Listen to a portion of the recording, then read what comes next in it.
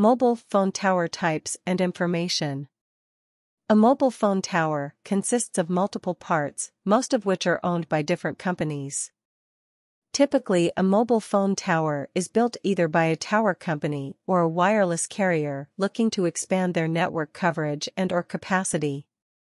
Many inquiries that we receive actually confuse a tower with the antennae that are placed on a rooftop. We have 2 towers on our roof. What they mean to say is that we have 2 sets of antennae on our roof. Towers, commonly used for wireless telecommunications, come in a variety of types. Number 1. Lattice towers. Lattice towers are freestanding and segmentally designed with rectangular or triangular base steel lattices. This type of tower construction can be useful in situations which require modifications such as mounting large number of panel or dish antennas. They can be used as electricity transmission towers, radio towers, or as an observation tower. The Eiffel Tower is a famous example of a lattice tower. Number 2. Guide towers. Guide towers can be lightweight to heavyweight towers, often seen as slender steel structures. Commonly seen in the tower industry, guide towers are designed to provide maximum strength, efficiency, and versatility with easy installation. They are supported by 1 or more levels of braided or stranded steel guy cables that anchor to the ground. Number 3. Monopole towers. Monopole towers work well when space is limited, zoning is difficult, or harsh weather conditions need to be considered.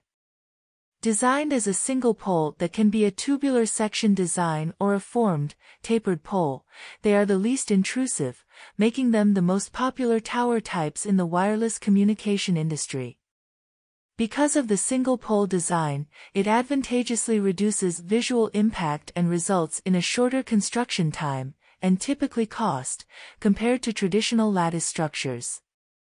Many monopoles can also be designed as stealth, camouflage towers. Number 4. Camouflage towers.